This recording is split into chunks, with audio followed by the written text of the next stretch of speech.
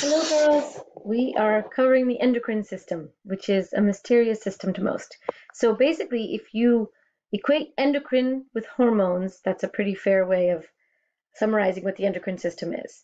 It consists of all the endocrine glands which secrete hormones, and hormones regulate much more than the famous sex hormones. They regulate many, many aspects of our body and our body chemistry. Our body makes about 50 different hormones.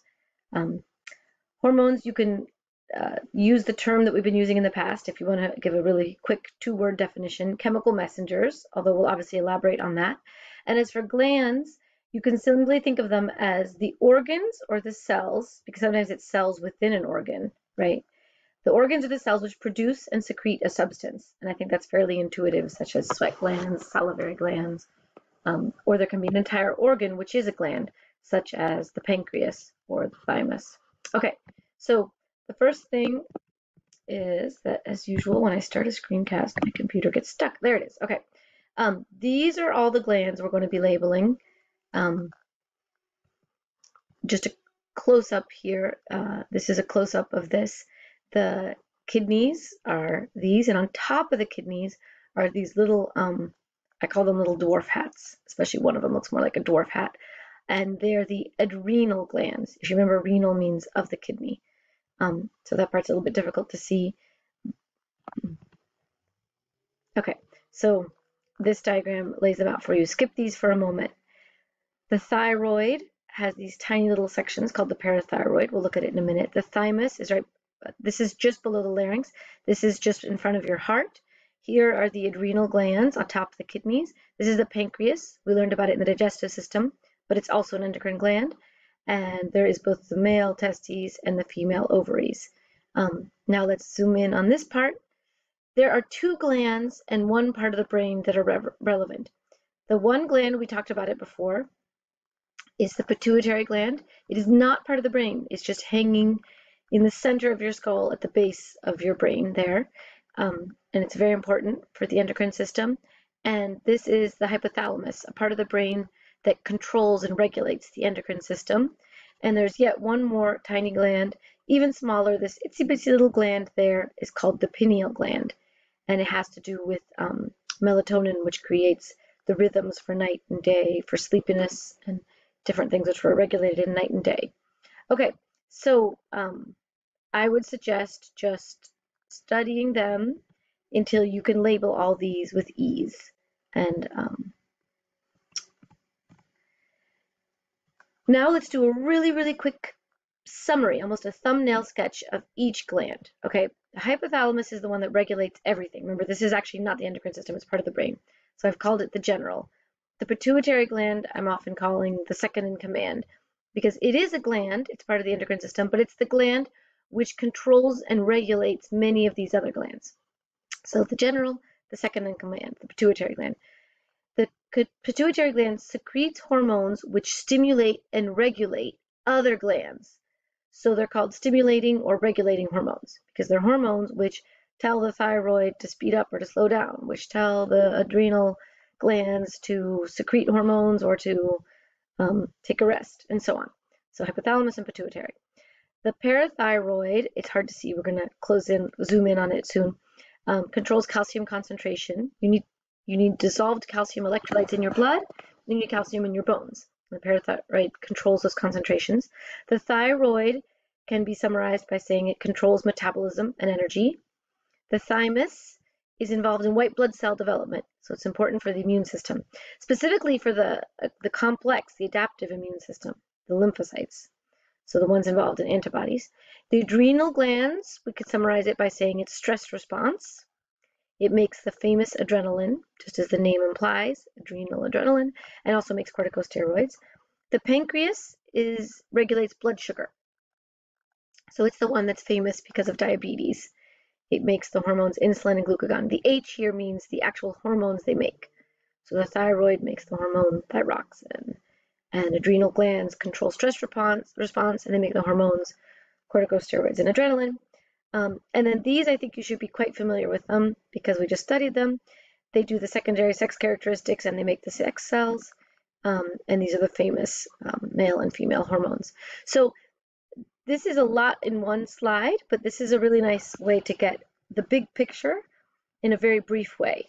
This is what I would hope that after we've finished the endocrine system, that months from now and even years from now, you would remember this little summary.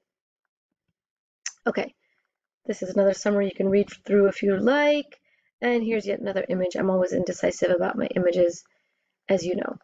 So all these things highlighted are the glands which secrete hormones, which secrete chemical messengers. All right, let's zoom in on the parathyroid because it's hard to see. So the thyroid is here just under your larynx, just under your voice box. This is the thyroid gland. It's involved in metabolism and energy. On the back side, so here you wouldn't be able to see it. It's on the back of her thyroid gland. So here they turn the thyroid around. It's called the posterior part, right, the back part. There's 4 tiny little glands called parathyroid glands. And they do not have a similar function. The thyroid controls metabolism and energy. These control calcium absorption and calcium levels in the blood. The only reason they have a similar name is because they're neighbors physically, but they don't have a similar function. Okay, this is a close-up on the brain. You don't need to know everything on this slide. What do you need to know? The pituitary, this is the head gland. The hypothalamus is this bluish purplish thing.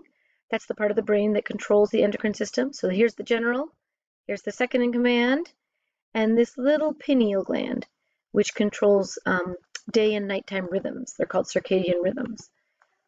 Okay, this is an important definition. So read it through, write it down. The basic idea is the glands that we're familiar with, glands that secrete digestive enzymes, sweat, saliva, etc., are called exocrine glands. And the glands we're studying now, the glands that secrete hormones, are called endocrine glands. These secrete into the immediate area, right? If it's in the stomach, the gland will secrete into the opening of the stomach, whereas these have to go through the blood and travel through the bloodstream to reach their target cells. And these, the target cells is the name given to the cell which will receive the hormonal message. So this is probably a little bit confusing, so let's give a specific example. When the pituitary gland makes FSH, follicle stimulating hormone, which we just studied about in the reproductive system, the FSH is meant to stimulate the cells in the ovary, which are making the egg, right? It's a hormone which stimulates the production of an egg, and it begins at the beginning of every cycle, of a woman's cycle. Well, where does FSH go? Who needs to receive its message? Your eyes don't need to receive the message. Your ears don't need to receive it. Your knees don't need to, but it will travel to all those places. It will travel in your bloodstream to your entire body. But inside your ovary, there are follicles which have the, we'll talk about the receptor proteins, which are the target cells, which are the ones which will receive the message of FSH. Estrogen, its target cells are in the endometrium, because estrogen causes the endometrium, or the uterine lining, to build up, and so on. Okay, this is just another summary, but this time it's in all written form without diagrams, in case that helps you. But talking about target cells, this is what we need to better understand.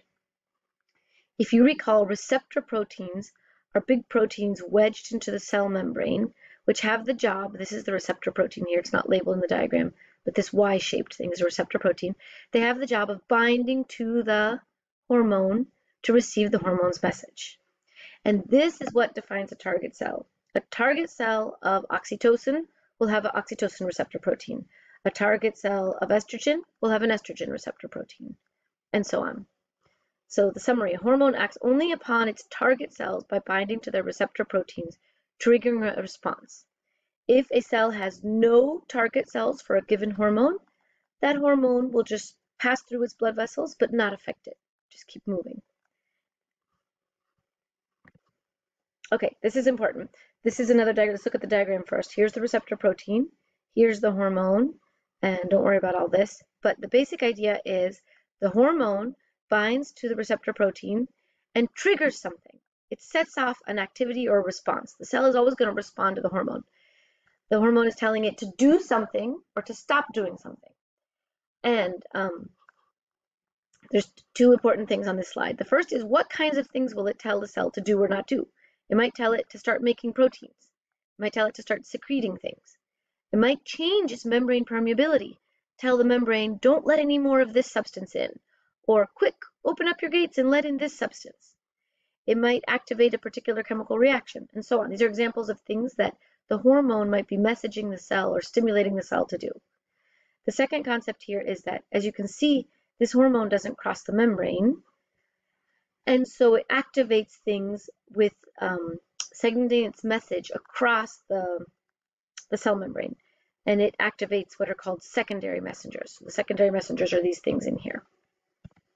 Okay, to be honest, there's two kinds of hormones. Some do cross the cell membrane, some don't. So let's start with this one, because this is what we've been looking at more often. A non-steroid hormone.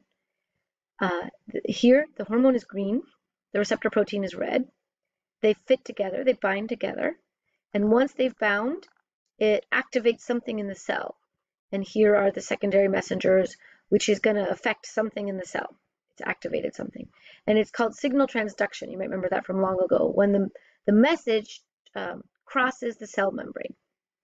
And this is the more typical scenario. But some hormones, called steroid hormones, they include sex hormones and corticosteroids, can actually cross the cell membrane.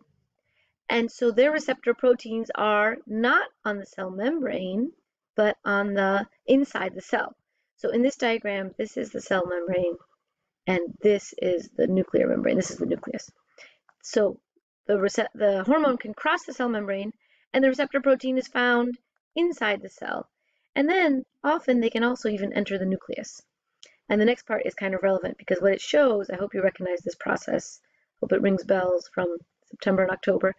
It shows the DNA making a strand of RNA, which goes to a ribosome and makes a protein. This is a protein strand. And so these steroid hormones are very useful for activating protein synthesis. Okay, this is just a close-up on it so you can see it a little bit better.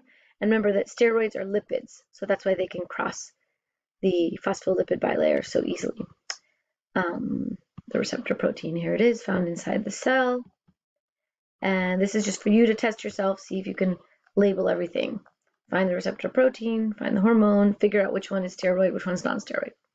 Okay, we're going to skip a bunch of things. We're going to do that later. Here we are. The last thing is to look at the adrenal glands, the little glands atop the kidneys. Just as in other organs, the outer layer of an organ is called the cortex. The inner layer is called the medulla when they're distinguished. You might have heard of cerebral cortex in your brain and so on, also the kidneys. The adrenal medulla produces a very famous hormone, adrenaline, right? Which coordinates your body's immediate response to stress, to some urgency or emergency, to some big problem that needs your immediate attention. The adrenal cortex, the outer part, produces corticosteroids, which is your response to long-term stress. We need to do a very quick review of vasodilation, vasoconstriction. This is the vasoconstriction of a blood vessel. This is this is a normal blood vessel, sorry about that. This is the vasodilation of a blood vessel. It dilates, it opens up wide. This is the vasoconstriction of a blood vessel. It narrows. This allows much more blood to come. This narrows the flow of blood.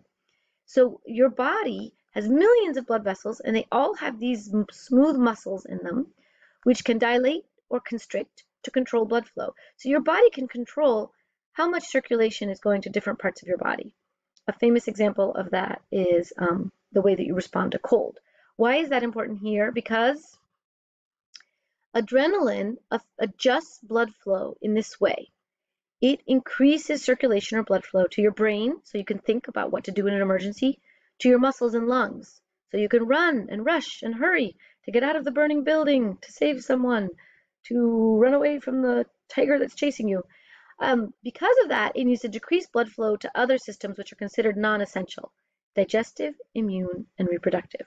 Those are not essential in the moment of an emergency, so they will receive lesser circulation.